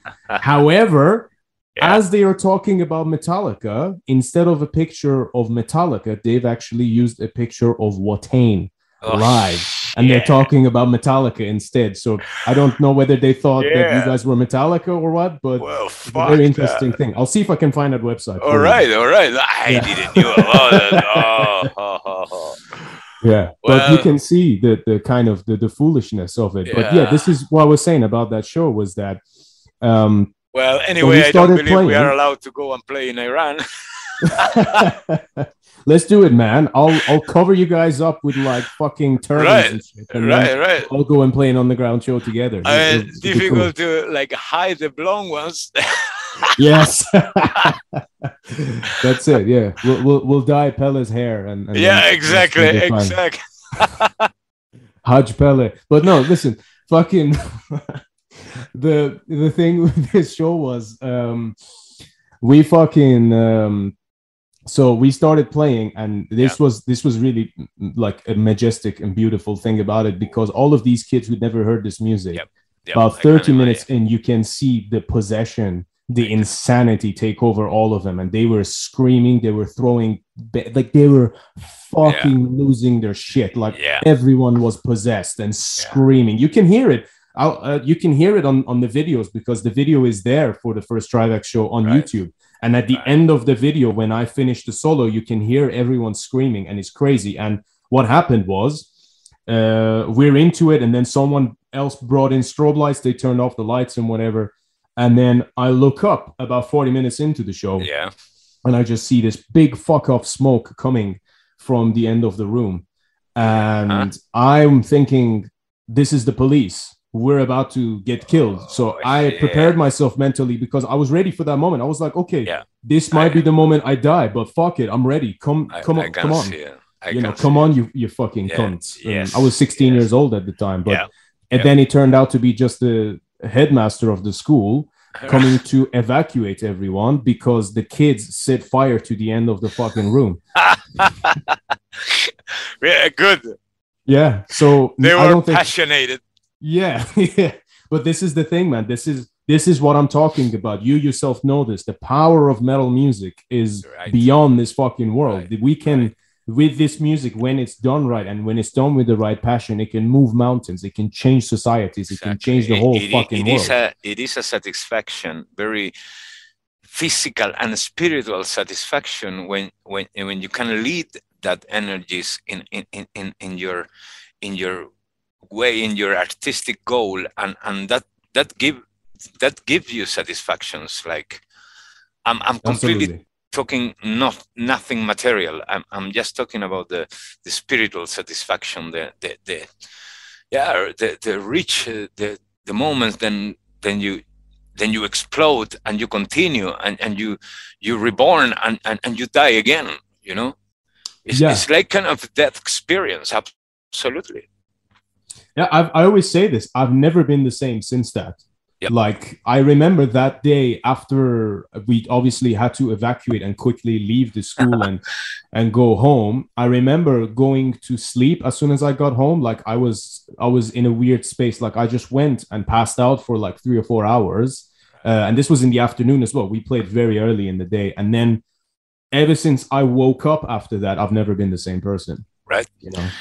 Same here. I remember when I was young, I mean, the first international big shows in Chile, it was like madness, man. It was like a madhouse before, during, and after the shows. I mean, before you have to lead and don't get in jail, because police was all over the place, tried to take metalheads, because that was their mission. Then inside the gig, you have to enjoy it as fuck, because you don't know if when you go out, you will end up in jail, you will get killed by the motherfuckers, or you will arrive home good. This was like a kind of like the challenge when you were young, and this big concert was like you against all the fucking things on society, even against your neighbors. Like, I don't know, they see a few guys with the black t-shirt, long hair, and they start to get crazy, man. All satanic. They're all satanic, and they didn't knew them. People was just following music, man. It is that, but don't you also think that when you're met with that reaction, rather than think, oh, okay, maybe you guys are right, instead you go, yes, I am this. Fuck exactly, you. Exactly. Yeah. You build your own field. Yeah, that's right. And your field, you know, then for them will be dangerous, because when you are in their fields, they show danger, and you are not afraid. But when you create your own field, then you have all your weapons, and that's your laws. Yeah, man, absolutely. What were those first shows like? Was this with Execrator when you mentioned? Yeah, when I start playing was with Execrator, like the proper shows, and in that time was like growing still the metal scene there. The people was following like new bands like us. We have a lot of like crazy dudes with us, like friends, people we were knowing on the way. Like, as I said, this time with trades really enriched people. Was a different perception or different approach to the bands. They really like they really follow with the like to support, you know, and that was the thing who give you like more motivation to continue and do better things. Doesn't matter if you didn't have anything, not even a bass, but fuck, I went to my neighbor who played pop and I asked for the bass, and I go to the show and play the shit. Like, doesn't matter. Even the guys in the corner who repair radios, they also offer you amplifiers and think, hey guys, I know you have a rock band. Fuck, we have a good equipment. I mean, it's homemade equipment, but fuck, you are happy with a 200 watts amplifier there, and that's fucking amazing. Yeah, man. Yeah, and guys with different like musical background. I mean, it was like kind of a supportive way with the old generation and new generations of the old rockers. They really support the new Comate of metalheads in Chile. I remember that. The old guys, the rock guys, they were always like try to, hey guys, come and open our show and shit like that. And as you see, it's like a different publicum.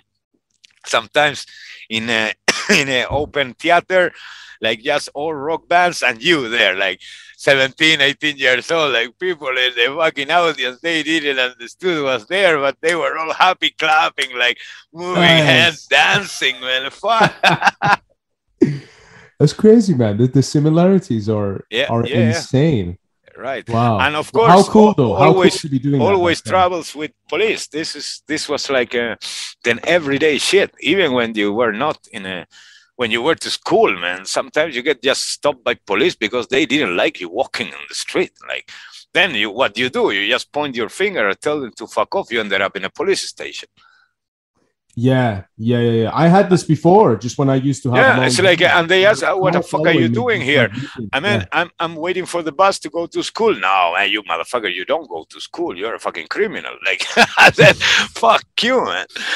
Yeah, man, it's crazy. Yeah, because it's similar then, because we've got the culture police over there. Like, if you're walking we've got different groups of the authorities. Yeah. And then you've got ones that if you're either a metalhead or even if you're walking down the street holding hands with your girlfriend, they come and arrest you, you know, because if you're if you don't have a permit to show, like if you're married or something and you're holding hands with a girl who's not related to you, they'll fucking arrest you. They're like, that's haram. You're not supposed to do that. You fucking infidel.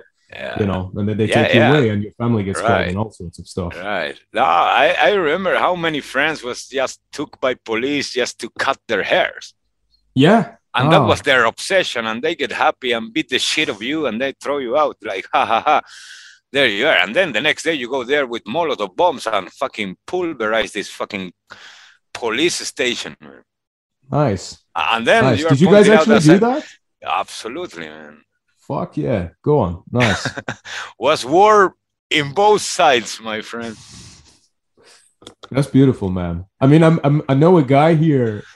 He's a crazy cunt, but I love him. He was telling me recently that he actually set a massive flag with the picture of the supreme leader on fire with a Molotov, and then the whole like authorities were like after him for weeks and months afterwards. So yeah. It's good. Yeah. I like that sense of rebellion, man. It's like Right. I live for that. Like Right. it's such a beautiful thing to me when people embrace that, because it's like Exactly. It's yeah, like put down the idols, as you say, put down this like yes, effigies of lies. that's right. Yeah, there's just I think some of us, you know, like when we always keep you and I keep coming back to this, but the liberation.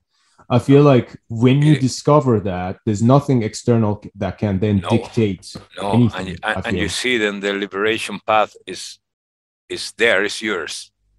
You don't have to be infected by the parasites or this like cockroaches who wanna just like suck your blood, man, or suck your life or whatever.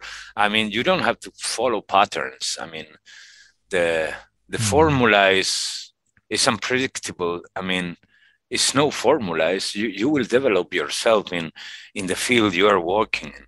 Your spirituality, your philosophy, and your even your physical life is like what leads you. I mean, no way to be in stagnation. It's like it is liberation, the key. That's it. And in every sense, I believe that in every sense, you need to like follow liberation and never forget that. No, and nothing is as valuable as carving your own path throughout life. Absolutely. Rather than just what's being shoved down your throat. Absolutely. Yeah. Well, brother, I have to say, Alvaro, I'm so fucking glad I asked you to come on this show, man. It's same here, same cool. Here. Thanks a lot. And fuck, we set this meeting for a long time, and finally.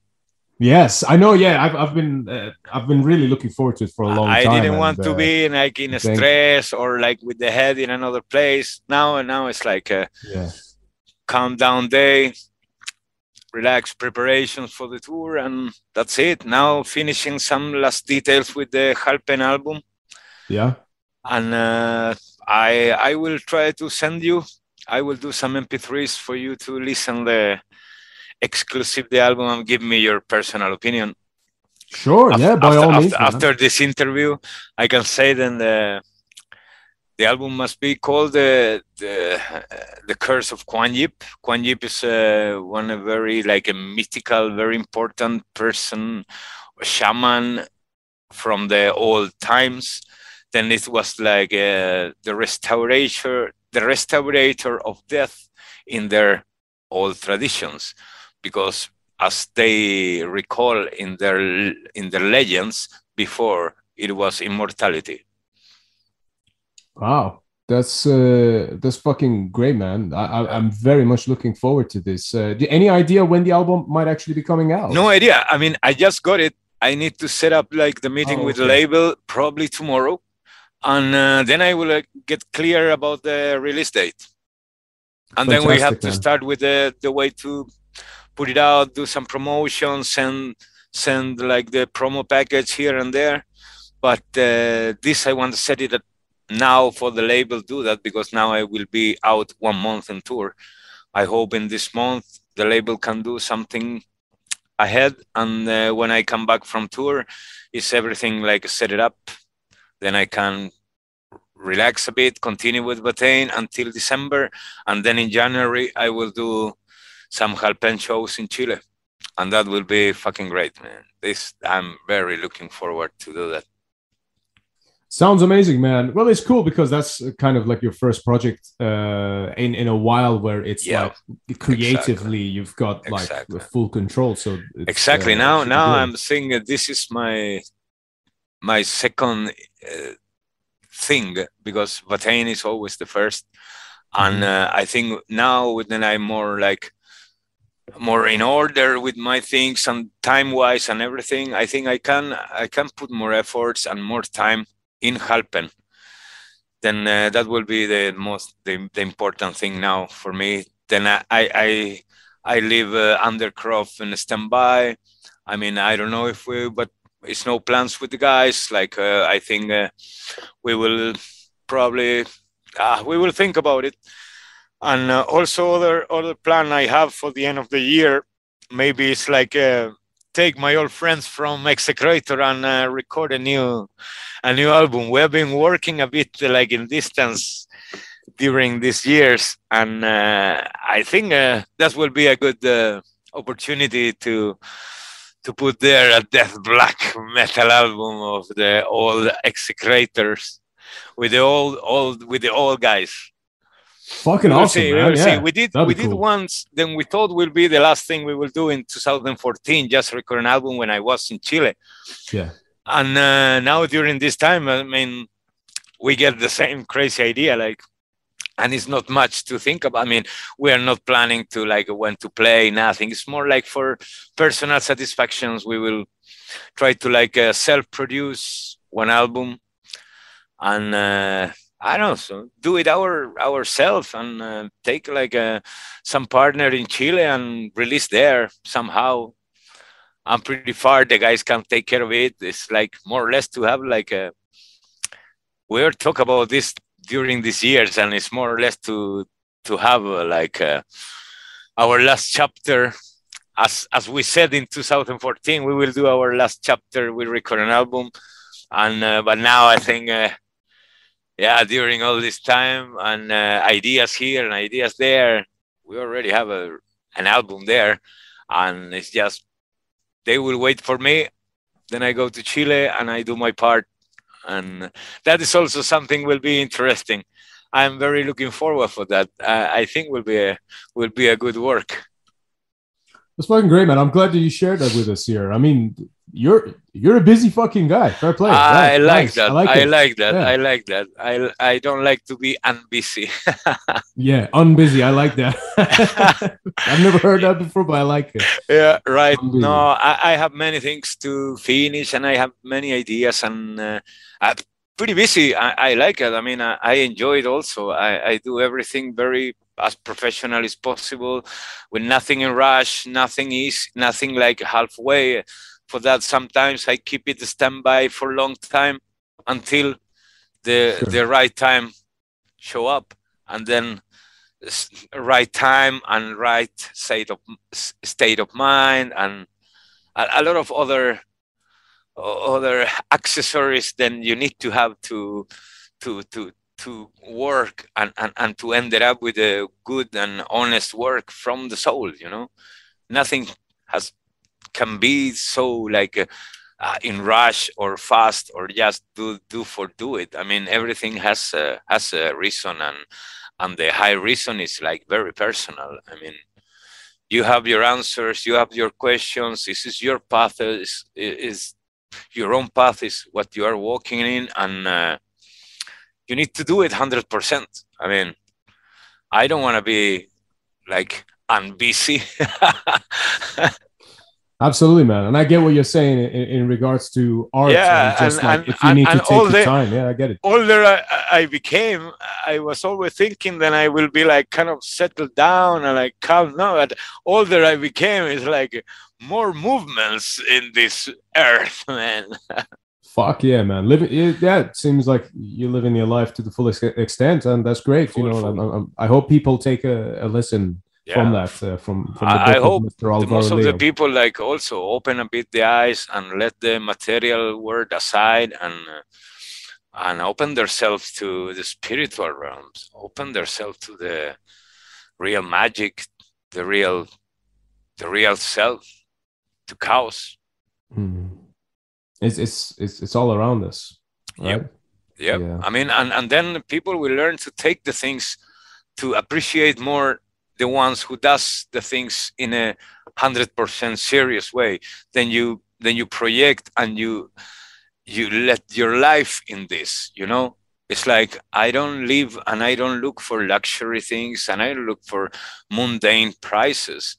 I'm very satisfied with the spiritual work am I doing during all these years.